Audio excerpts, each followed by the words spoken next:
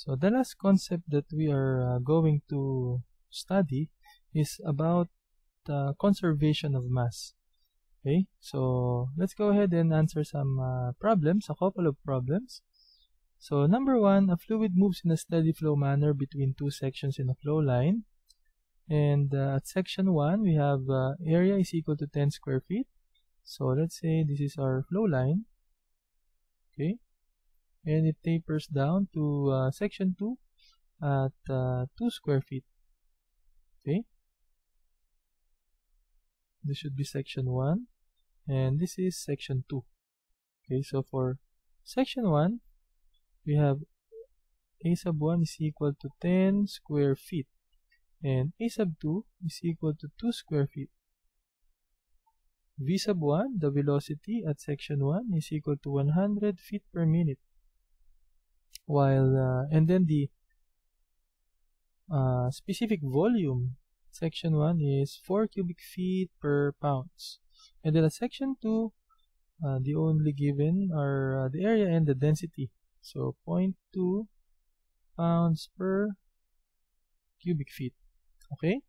So by conservation of mass, it means that the mass at section 1 should be the same mass that would exit at section 2. So by that definition, the formula for mass flow rate is simply rho 1 A1 times velocity 1, or even without the transcript, rho 1 A1, rho A and V. Okay, so if we translate that to section 1 and 2, knowing that the mass flow rate at section 1 is equal to the mass flow rate at section 2 by conservation of mass, then rho 1 A1 V1 is equal to rho sub 2 A sub 2 and V sub 2. So let's go ahead and apply these concepts to our problem. So the mass flow rate the mass flow rate of the system would simply be equal to rho AV, and all of those informations are found in section 1. So mass flow rate is equal to rho 1 A1 and V1.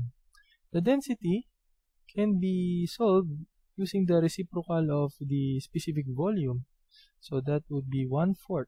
So this is already pounds per cubic feet, because we have already got the reciprocal. And then the area is 10 square feet. Then the velocity of the fluid is 100 feet per minute. Okay, so what are the units that can be cancelled there? So feet square and feet combined for feet cube, which will cancel this one, and the unit that would be left is pounds per minute. So mass flow rate would now be equal to, let's get our calculator. We have 10 times 100 divided by 4. So we have 250. So 250 pounds per minute. Okay. So, and then last, what is the velocity or the speed of the fluid at section 2? So since we already have the mass flow rate, and we know that the mass flow rate is also equal to rho 2 A2 and V2, rho sub 2 A sub 2 and V sub 2, then we can solve now for V sub 2, which is equal to the mass flow rate over rho 2 times A sub 2. So the mass flow rate that we have solved is equal to 250 pounds per minute. The density is equal to 0.2 pounds per cubic foot, and the area is 2 square foot. Okay, so the velocity that we will obtain is now equal to, so 250 divided by 0.2 times 2. Okay, and that is equal to 625. So what is the unit? So here we can see that pounds cancels out. Both are in pound mass. Okay, those cancelled out. Then feet squared, this is cubic feet. So the correct unit here is feet per minute. So that is our velocity at section 2. So let's go ahead with our next problem.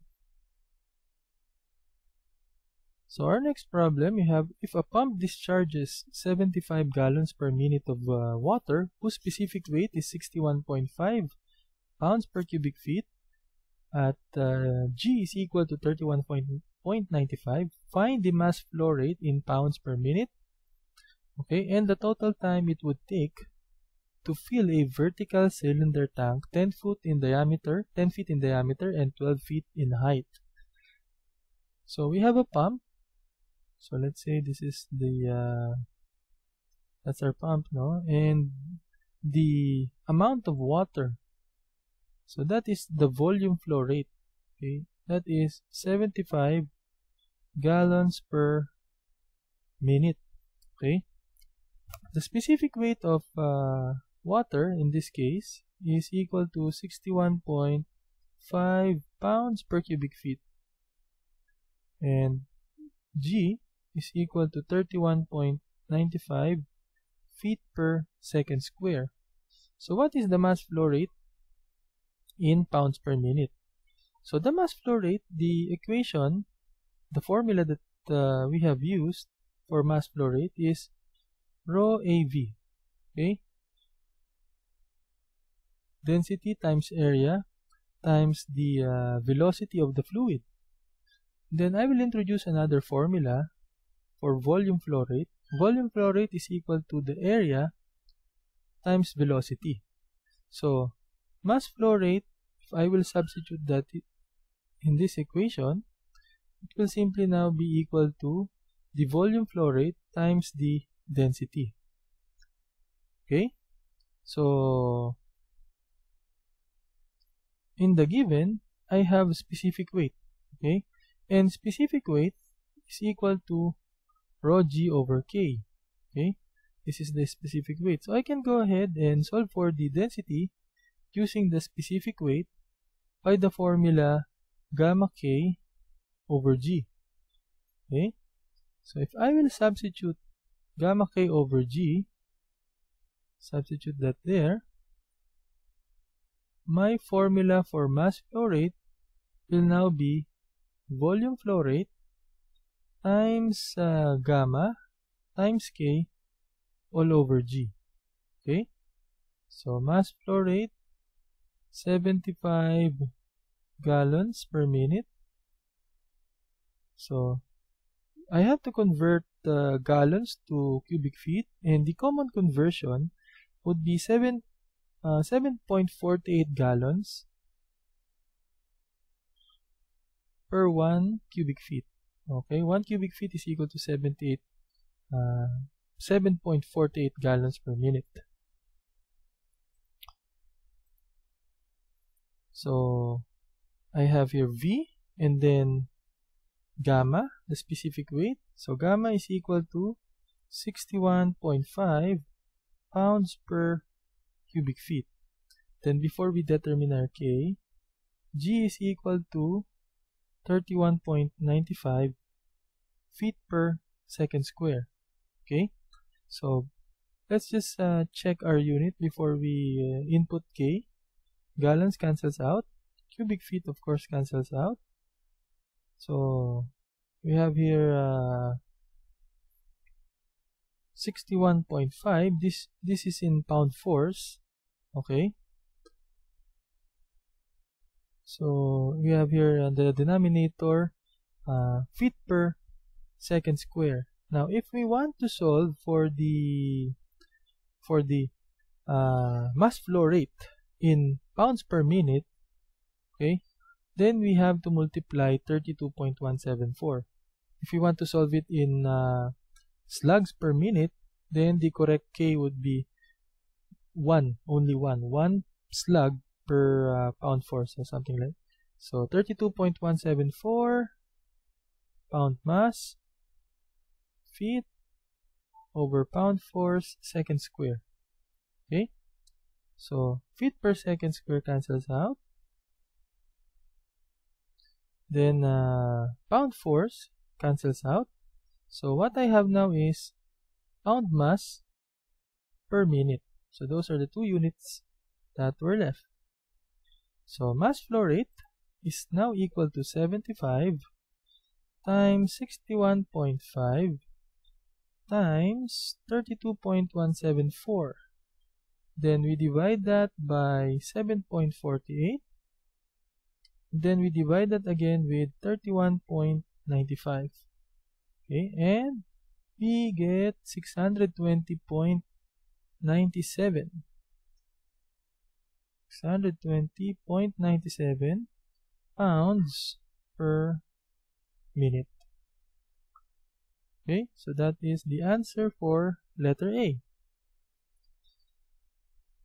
So letter B, what would be the total time for the pump to fill up a tank whose dimensions are 10 feet in diameter and 12 feet in height? Okay, so let's just visualize that. We have a tank. So the height of the tank is 12 feet.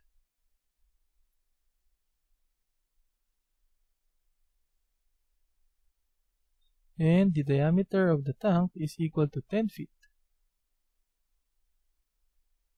So therefore, the total volume of the tank would be equal to pi d squared over 4 times height. So pi times 10 squared times 12 all over 4. So the volume is equal to, so I have pi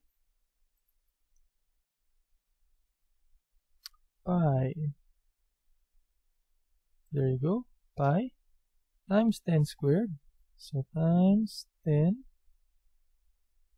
squared, and then times 12, then we divide it by 4. So my volume is equal to 942.48 cubic feet. Now, the volume flow rate, of course, is equal to the total volume over time. So therefore, time should be simply total volume over the volume flow rate. So my volume is 942.48 cubic feet, and the volume flow rate is equal to 75 gallons per minute. Now I will use the conversion that, again, I will use the conversion similar to what I did here. 1 cubic foot is equal to 7.48 gallons. So 1 cubic foot is 7.48 gallons. Okay, so gallons cancels out, cubic foot cancels out, and the remaining unit is minutes. So the time in minutes would now be equal to 942. So let's just go ahead and divide that with 75 divided by 7.48. Okay, so the answer is equal to 93.99 or 93.97. 93.997. 93.997. Okay, or you can simply say that it is 94 minutes.